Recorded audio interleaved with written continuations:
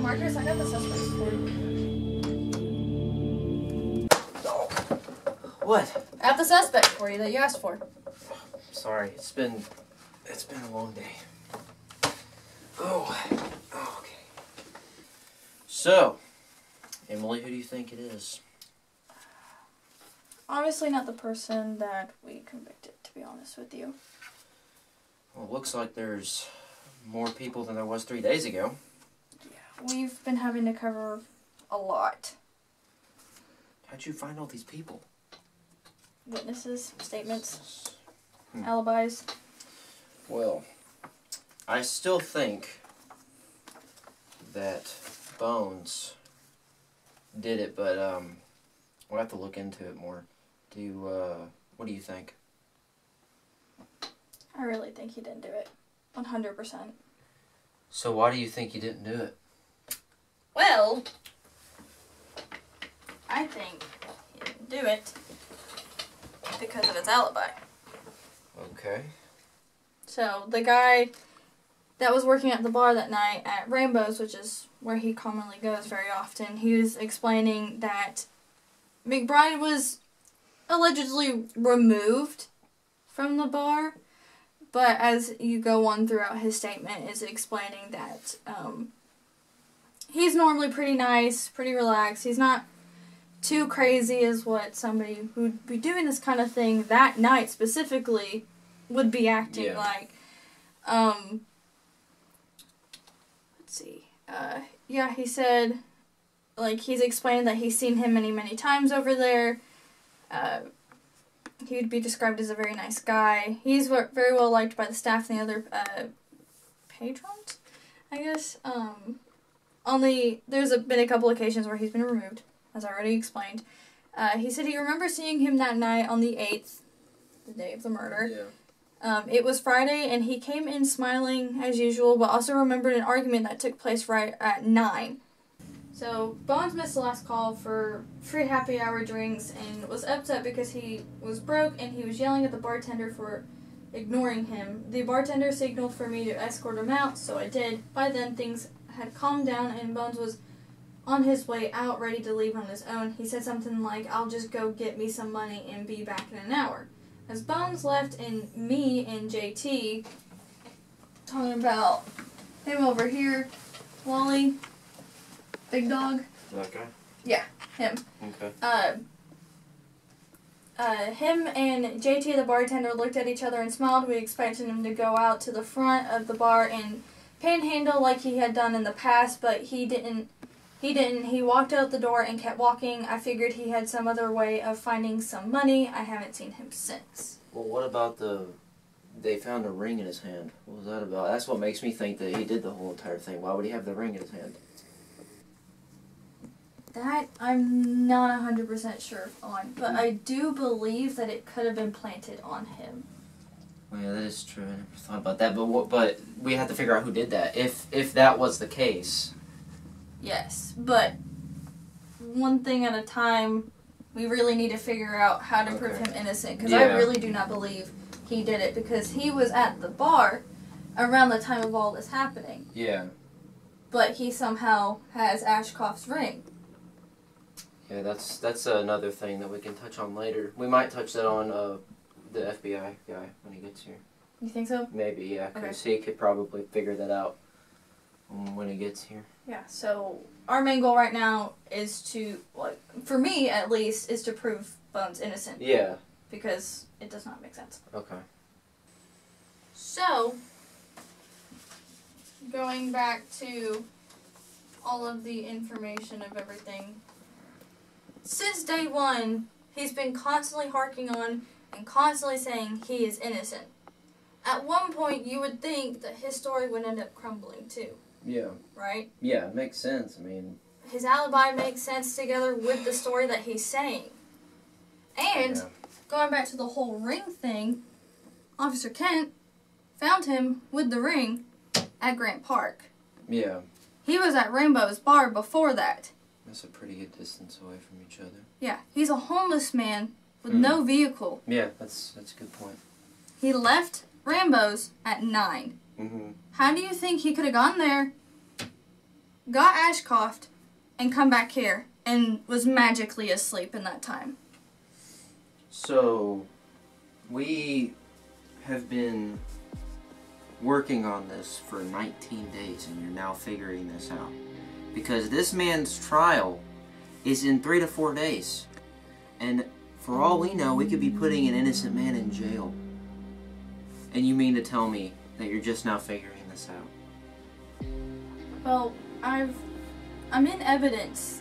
I look over all of this stuff over and over again, trying to find something new. And I have not found anything new in well over a week on all of the stuff that we have. But I've been looking over the entire case, and I think I found something. What's that? So, on some of the newspaper clippings, it's talking about the case and everything, and how everything's going on. And then we have everything about what's going on in town. Yeah. Right here, temporary road closure. It says the fire department's closing the bridge because a power line fell down Friday night. The night of the murder. So he couldn't have been over there. He couldn't have gone across there because it was closed off. Correct, because it was closed around like 9, I think it says. So that right there just proves that he wouldn't have had enough time to get over there. Exactly, there was no time whatsoever because there was no car traffic and no actual pedestrian traffic whatsoever on that bridge. Because if you look, Rainbow, he wouldn't have been able to get over Tooley's and come back over here. Yeah, because that part would have been closed off. Yes. Yeah. Okay, well then it's not him. We can rule him out. We need to look at everybody else that you had on here. Or we need to look at them. Right. I know the next possible person would be her fiance. Yes. So we need to look at him. Yes, because he was the last person to see her before it happened. Yeah. Go and see if you can find more evidence, and we'll figure this out when you get back. Okay. All right, thank you. You're welcome.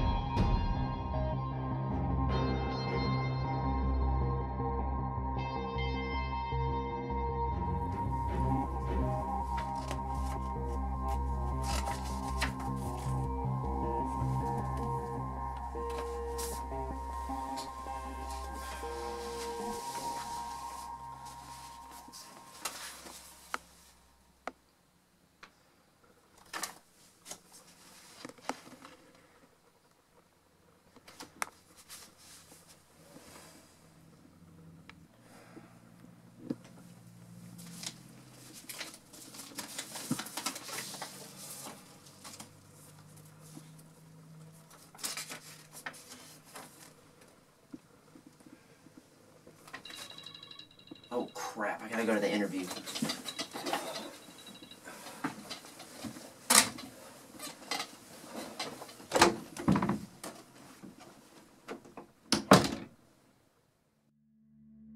Please state your name for the record. Christian Corey Peterson. How did you know Harmony Ashcroft, Christian? She's my fiancée. We are supposed to get married tomorrow morning. I know this is difficult, but can you tell me about where you were when you learned about Harmony's death? I was in my house when the police came storming through the front door. There must have been 20 of them. I didn't really know what the heck was happening, to be honest. I thought it was some kind of joke until one of them tackled me and slammed my face against the floor. They thought I killed her. It wasn't me. Obviously, it wasn't me. What other leads do you have? I know 2 or 3 people you need to talk to. Let's back up a little. To the argument. Do I need to remind you? Yes, Harmony and I had a little disagreement over what happened to the presents for my parents. Was this a common thing, the two of you getting into fights? I wouldn't call it a fight. It was just a disagreement, that's all. You didn't answer the question. Was this a common thing? No, and I don't think. You don't have issues with your temper? No, I don't know. You ever hit Harmony? Never. For a guy with no anger issues, you seem pretty hot under the collar. My fiancé is dead. I was supposed to get married tomorrow, and now I'm sitting in this box with you. Why are you questioning me? We're wasting time. You think I'd just get in an argument with her in front of both of our families and then take her out back and kill her? So who did? Ratliff. The guy at the clinic. He's been stalking her. Why are you not grilling him like this? Interesting. Or maybe that psycho Navy guy who lost his kid. I don't know his name, but he blames Harmony for losing custody over his kid. He was a deadbeat, but I told her not to testify. It was too risky, but she didn't care. Had you ever met either of these guys? No. Harmony painted a pretty good picture for me. She talked about how the one guy was stalking her, calling the clinic, coming down, making threats. And the other guy with the son, he's a psychopath. He has PTSD or something probably. I can't believe I did that. I'm sorry?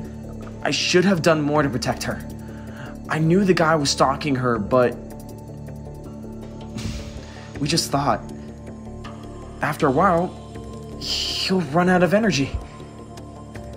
I should have done more. I should have never let her stay there on her own like that. Especially knowing some creep was after her. I swear, she was like 50 feet from the door when I left. Were there footprints? Do you know where the killer came from?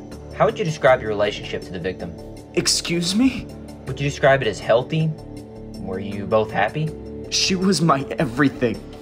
What I'm asking is... She was my everything. So there was no abuse. No control issues, huh? Abuse? Are you listening to me? Are you crazy? I wouldn't hurt her for anything. As for control, I just wanted Harmony to be Harmony. That's all. I didn't need to control her. She can't be controlled. I just wanted her to be who she was forever. I wanted us to grow old together. Till death do us part. Till what?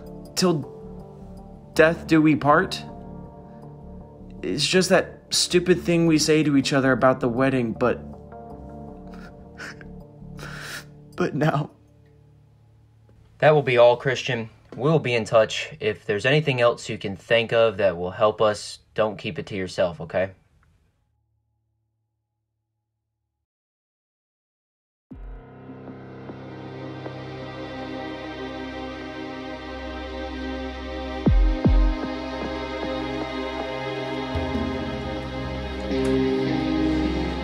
Hey, Chief. Got what you're asking for.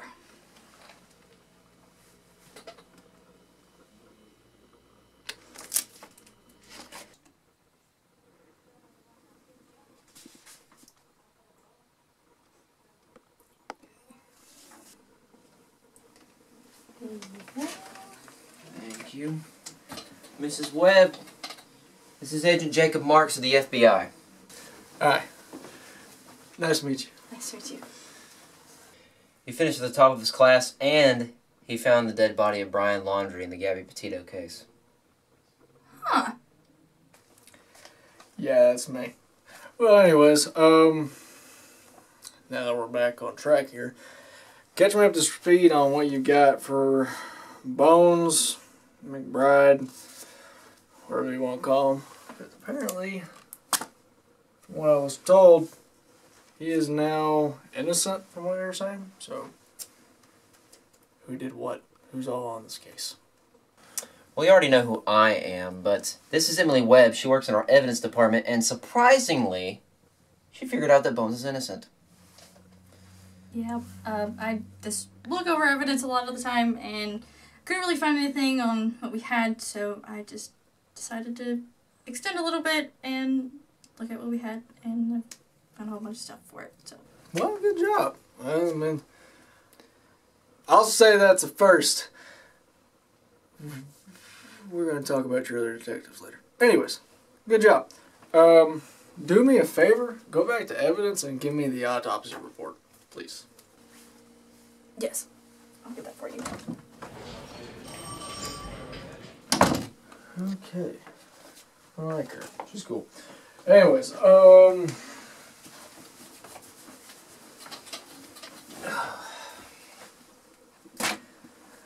just catch me up today. Who are these people?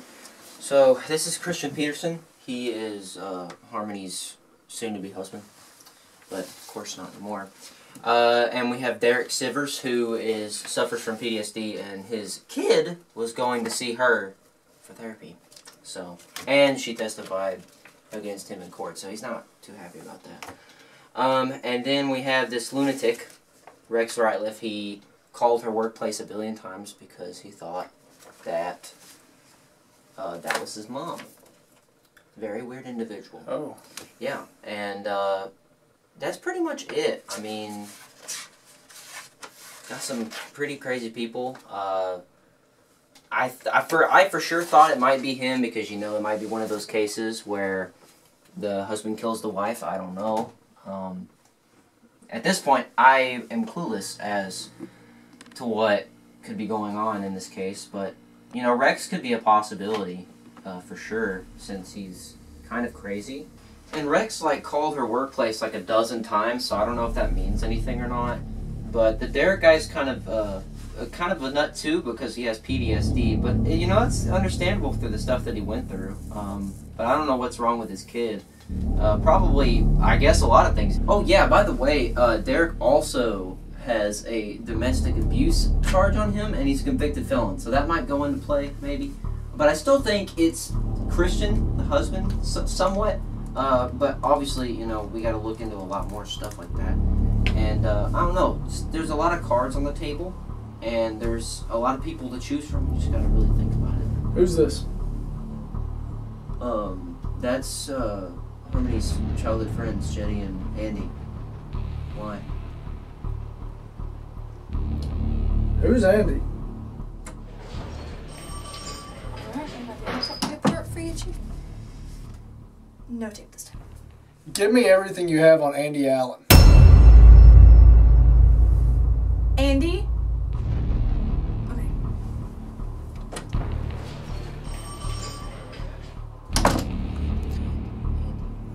Andy. I remember that there's a letter where from Harmony's mom, and it mentioned Andy's name in it. Here.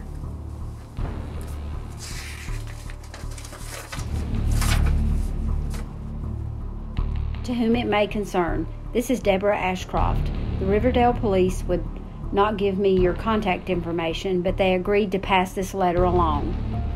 I hope you can continue your efforts to help find the real killer. I was told by the police that you're looking into the old suspects in the case, and I think that's great. I want to believe that Christian is innocent, but I've always had my doubts. And there were a few other characters in Harmony's life back then that I've never felt good about. I heard you're also investigating Andy Allen, and I just wanted to respectfully say that I think your efforts might be better spent on other suspects. I've known Andy since he was 6, and he'd never hurt Harmony. They've been inseparable since T-ball in 2001. I included one of my favorite pictures from that team. Please let me know if I can help. Sincerely, Deborah Ashcroft.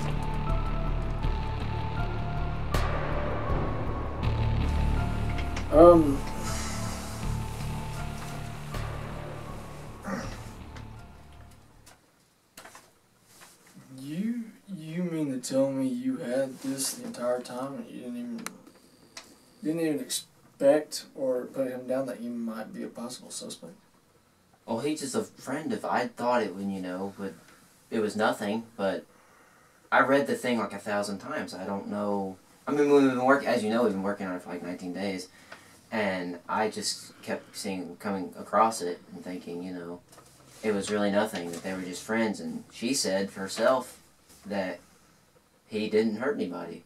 So I just kind of figured. Okay, well,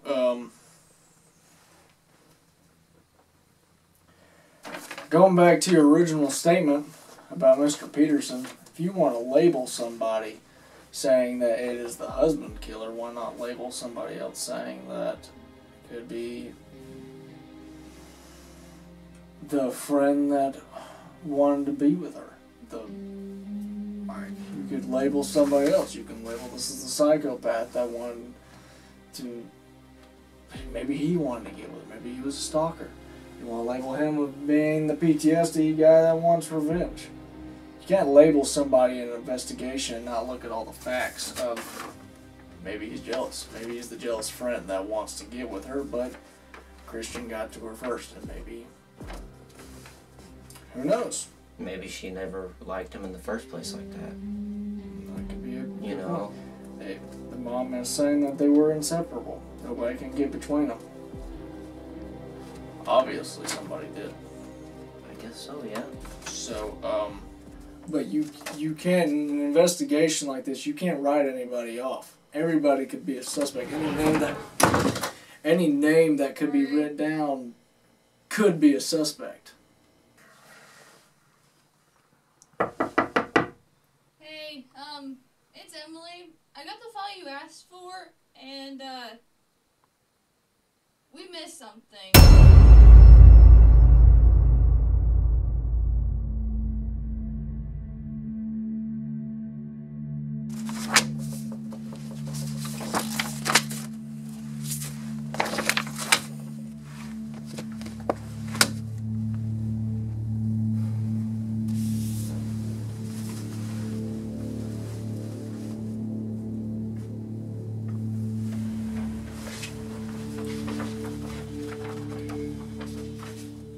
So, it says, quote unquote, this is everything that he gave us, basically.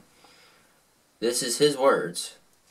He said that he was at home fixing the brakes on his car all evening, and then he went to bed around 11 p.m., but at 2 a.m. he received a phone call from Harmony's mom, Deborah,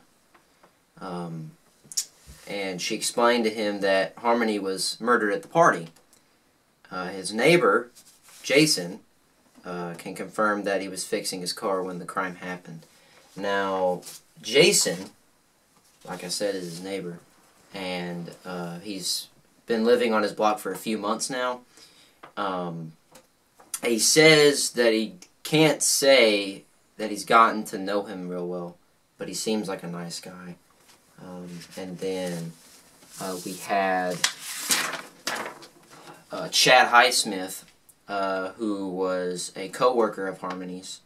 But he's known Andy for about 3 years, and he's one of the nicest guys that he's ever met, and he's never seen him do anything violent and angry. So, what do we do now?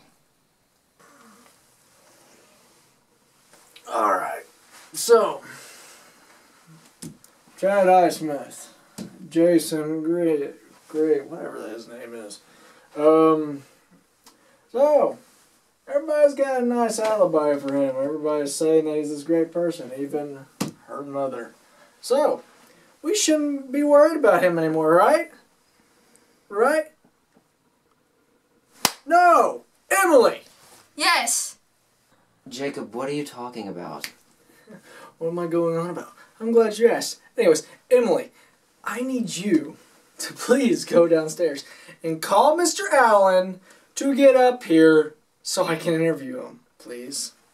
Okay. Yes, sir. Thank you, bye, bye, bye, bye, bye, thank you, bye, thanks. Okay, now that back to business. Let's talk about Mr. Jason Griggs and Mr. Chad Hemsworth and her mom. Why does everybody keep saying how much of a great person he is? That's weird. That's weird. I don't like him.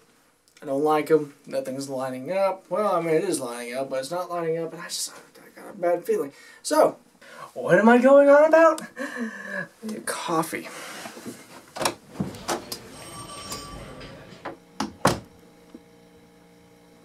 What is going on?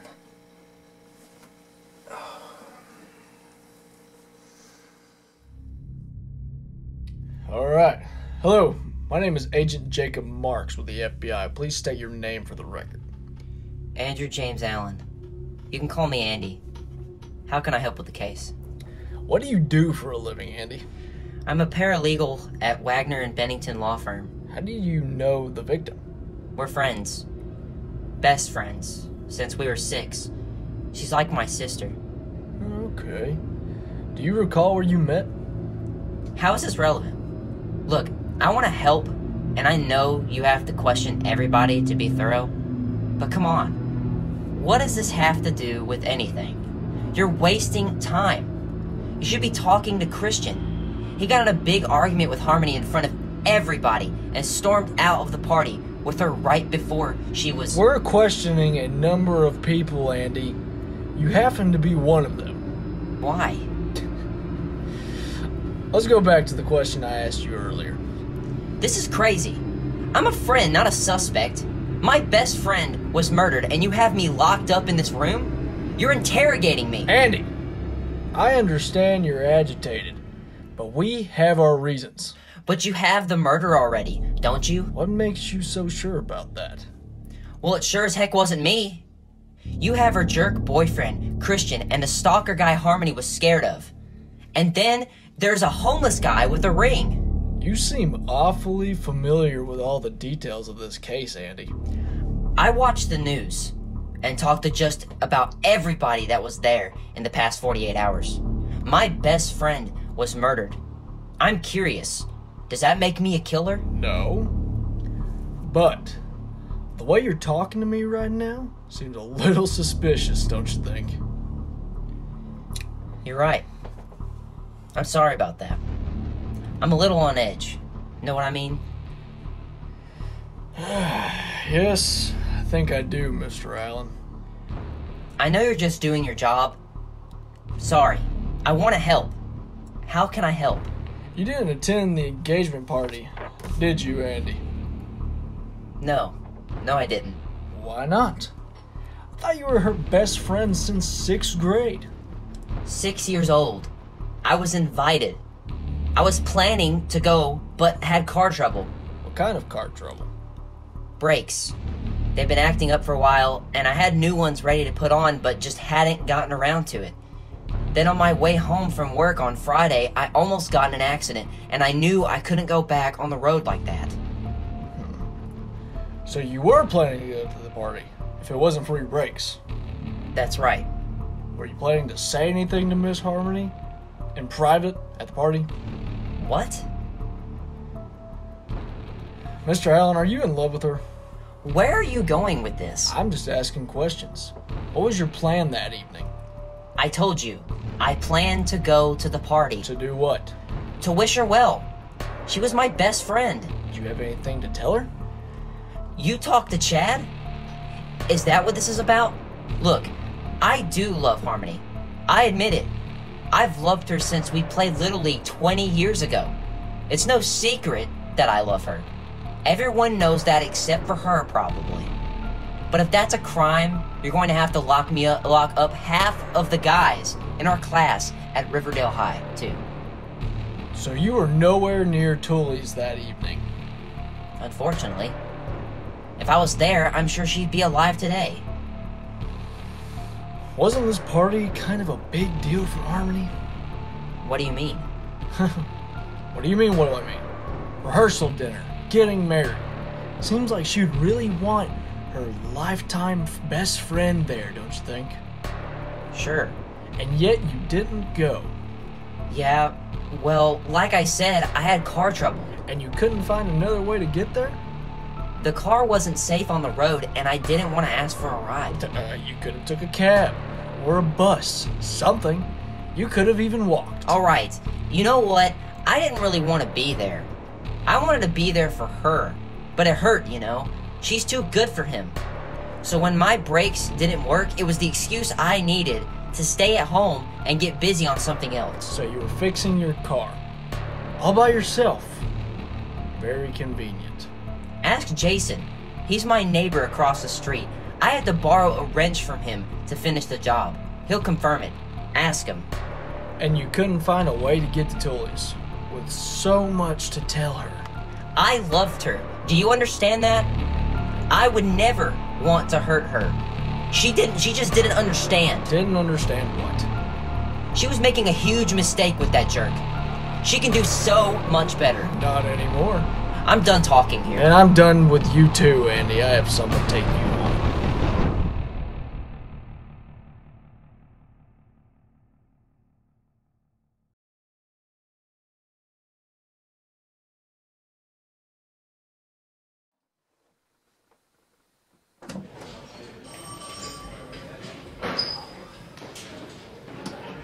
Hello, can I help you? So, she was killed. She was killed around 9 o'clock, 8:45, 9:15-ish. Correct? Yeah? Right. 9:15, 9 o'clock, 8:45-ish, right? Yeah, so that's literally been everywhere. Like, everywhere. All over the news. Everybody's alibis. Time of the party. Everywhere. Like, everything state, every document, every newscast, every newspaper article, everywhere. That date, not date, but time, you know what I'm talking about, has been everywhere. Like, so, for an example, right here. Just give an example. The interview with Andy. He kept on going on about what time it was, about being 8:15, 9 o'clock, yada, yada, yada. He kept referring back to Mr. Jason Griggs. The guy from over there. Long-haired Thor-looking dude. Asking for a wrench to help him with the brakes of his car. So, before the party. That's what he was harking on me about. Everything was before. But Mr. Jason Griggs' narrative, he didn't ask for that wrench or anything after that until after 10 o'clock. 10 o'clock because the dateline just ended. And he asked for a torque wrench. So, Mr. Andy Allen is lying. I told you. I don't trust him. I don't like his alibi.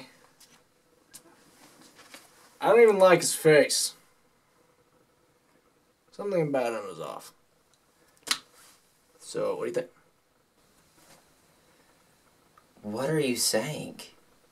I mean, you might have to explain all that again, because I just went to Arby's, and they got some good sandwiches, but that's besides the point.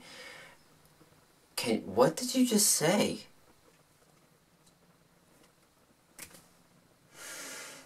Andy. Mr. Allen. Lied! So, in simpler terms, Andy and everywhere else, time she was killed, 9:15, 9:30. Autopsy wrote for 9:30. Mr. Jason confirmed that Allen didn't ask for a wrench until 10 o'clock. Oh, okay. I hear you out. But, what are we gonna do now? What do you mean, what are we gonna do?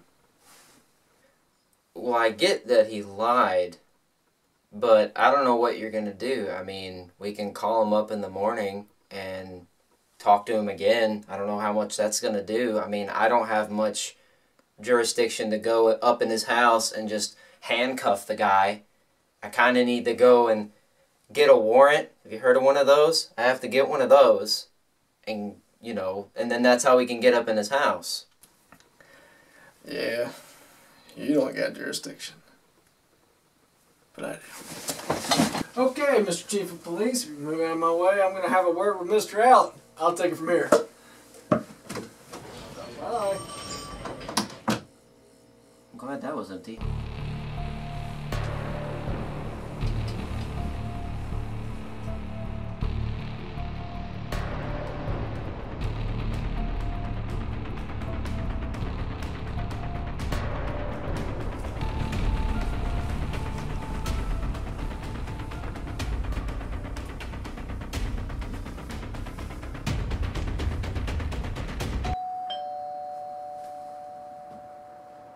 Mr. Allen? Hello?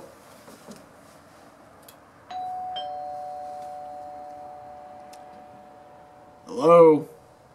Andy Allen, FBI.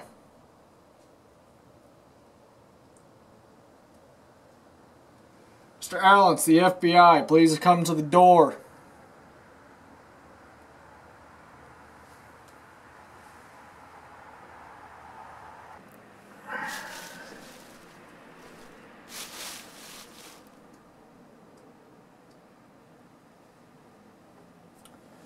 Mr. Allen, I know you're there. Please make yourself known and come to the door. Please and thank you. Mr. Allen? Hello?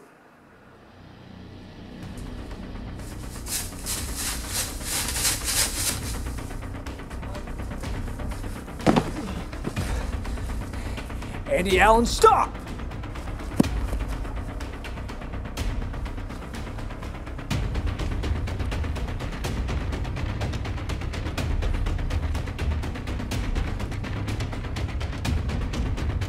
Mr. Allen, stay right where you are. Put down the knife. Mr. Allen, put down the knife and stop walking. Stop. Mr. Allen, I will shoot.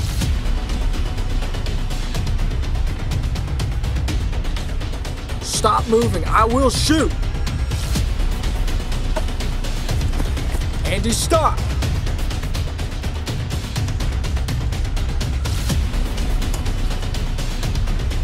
Stop.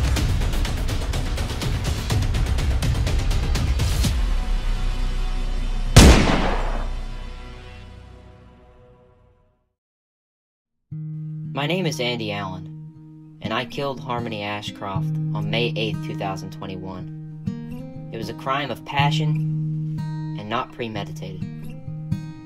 On the evening of May 8th, 2021, I drove to Tully's to attend Harmony and Christian Peterson's wedding rehearsal dinner.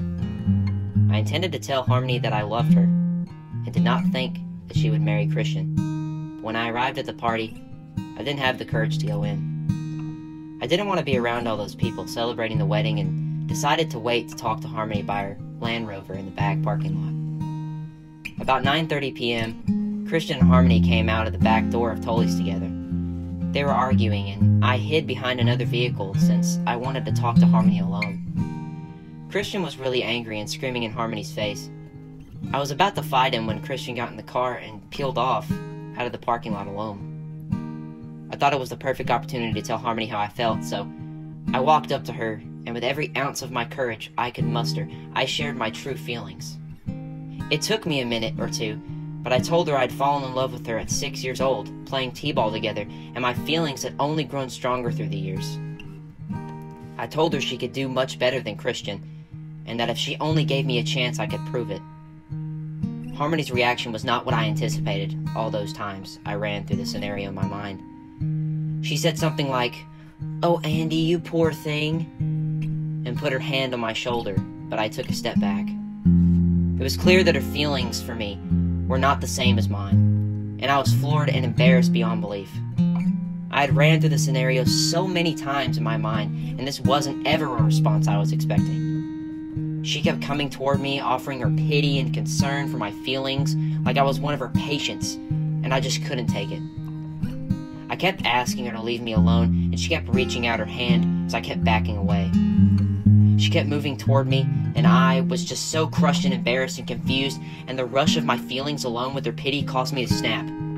I just wanted her to give me some space and leave me alone, but I lost control and punched her in the face really hard with my left hand. I'm not sure where that came from. I've never been violent in my entire life. Harmony went down instantly, and I immediately got down to try to help her. She didn't have a pulse, and it was clear from the lifeless eyes on her badly crushed skull she was dead. As I stood above her in absolute shock, I noticed the engagement ring on her hand and thought about how Christian caused all this. In the heat of the moment, I decided to take his engagement ring, thinking that he didn't deserve to see it on her hand ever again. I hurried back in my car, but was too rattled to drive away. About 10 minutes after the police arrived, I realized I'd better get out of there and drive home taking the bridge near the Riverdale Marina. About halfway home, I realized that I had to get rid of the engagement ring, so I stopped at Grant Park, where I saw Mr. McBride sleeping, and put it in his hand. I didn't know Mr. McBride and didn't intend to frame him for the murder. I just thought in a few days he might try to pawn the ring, and it'd get back to the police and send them on a wild goose chase looking for the wrong killer. I realized I didn't have an alibi as soon as I got home, so I went to my neighbor's house and pretended like I had been fixing my brakes on my car all evening, even though I had fixed them earlier that evening before leaving the party. I knew that police would be looking for a powerful left-handed person, and while filling out the person of interest form, I decided that I would pretend to be right-handed. I've been using my right hand since. I'm so sorry for what I've done to Harmony, Christian, their families, Mr. McBride, and everyone else who has been affected by my actions. I'm extra relieved to finally admit to what I did, and I hope it helps some. I'm not sure if my nightmare is finally over, or just beginning.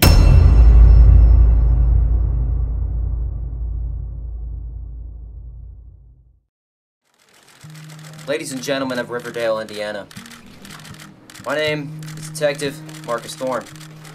I'm here today after a long and grueling trial and error here. We have come and found the correct killer to the death of Harmony Ashcroft. The correct killer was Mr. Andy Allen. With the help of FBI agent Jacob Marks, this case has now been closed. No further questions.